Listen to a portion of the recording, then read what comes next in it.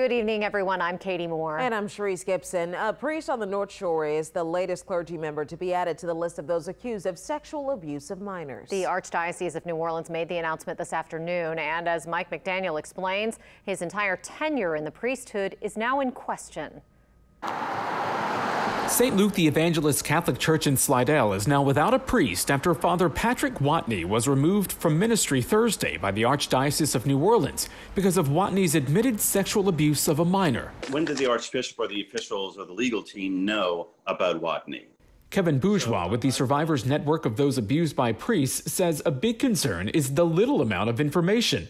In a statement, the Archdiocese calls it a grave disappointment, but didn't release any details other than the abuse happened in 2013. Today's news underlines the point that it's not an old issue. It's happening today. It's happening now.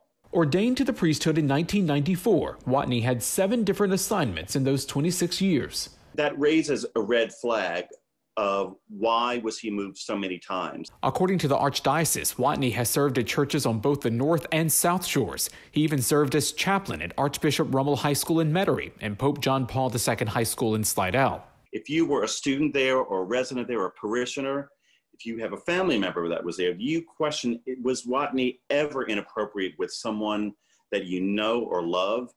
At St. Luke, one parishioner who spoke to our partners at the Times-Picayune New Orleans Advocate says rumors started going around over the summer when Wattigny was gone for a month on some type of retreat.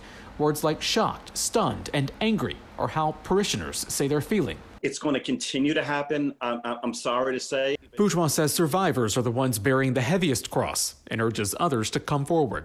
It's the first step of healing, for one thing, and to hold those accountable that abuse these individuals, and also to hold accountable the hierarchy that protected them.